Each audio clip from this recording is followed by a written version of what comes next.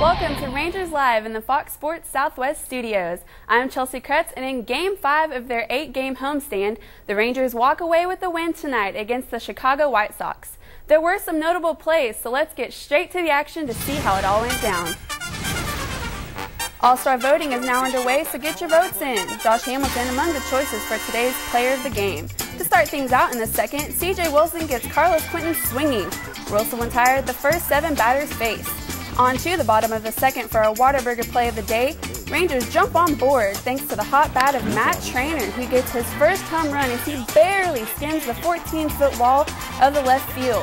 What a way to merit himself, as he was named starting catcher for the Rangers. Top 3 now. Wilson still bringing the heat. Time stops for Juan Pierre as he watches the fastball zoom by. With 2 on and 2 outs in the bottom of the fourth, Trainer again at the plate. He's back for more as he'll launch a beauty over the head of Juan Pierre, who's had a real tough night tonight. This knocks in Hamilton and Guerrero for Trainer's first extra base hits of the season. Rangers are now up 3-0. After working himself in a jam, CJ battles back from being down 3 balls and no strikes. Wilson fires the heater and gets Lucci whiffing, helping CJ earn a quality start.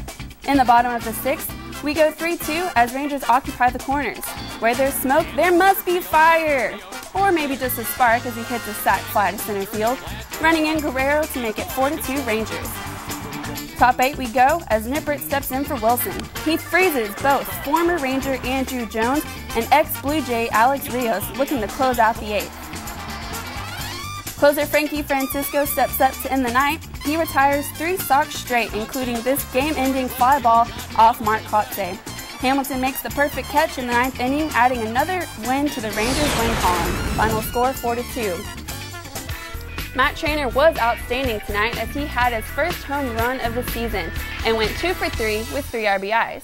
Taking care of business as usual, Guerrero went 2 for 4 and 2 runs. For the White Sox, Burley gave up 7 hits, 4 errors, 1 walk, and 2 strikeouts. Wilson was strong and battled through his final 2 innings. This season he has an ERA of 1.51, and in tonight's game he had 5 strikeouts. He retired 11 of 13 Sox hitters and continues to show consistency in his pitching. Let's head to the locker room to see what CJ has to say about his performance tonight. 4th quality start for you to start the season. Surprised a lot of people by even earning a spot in the rotation. Have you surprised yourself at all by the start you've gotten off to? Not really. I mean, I'm just trying to continue on with what I did in spring training and using each start to build into the other one. You know, tonight was a little rough. Just it's been the last 2 games I've had some a little bit more difficulty than I wanted to. You know, obviously having pretty heavy workloads in the later innings of my starts, but you know, I just need to go longer than 6 innings. It's just I'm not happy with that. The Rangers take on the Chicago White Sox again tomorrow at 7:05 in Arlington, and we'll be here to give you all the coverage starting at 6:30.